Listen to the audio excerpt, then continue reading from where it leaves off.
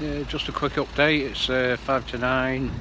Sorry, no, it's 5 to 5 on Monday, the 9th of November. I'm outside Chrissy Hospital. I've already been in there. I've got to have me CT scan, MRI scan. I'm just at the moment out on a fag break.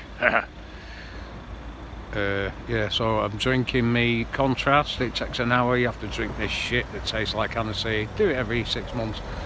But it's from last time I was here 6 months ago, it is actually I don't know if you can see behind me now, it's actually quite busy, and there are quite a few patients in the hospital, which I'm surprised to see, because last time I was here there was only me.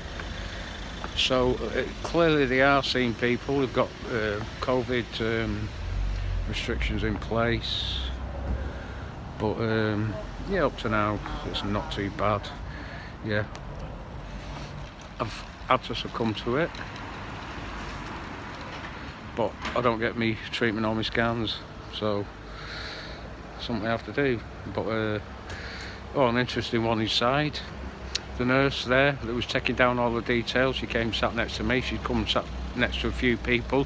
She keeps pulling the mask down and scratching her nose and picking it, putting the mask back on her face.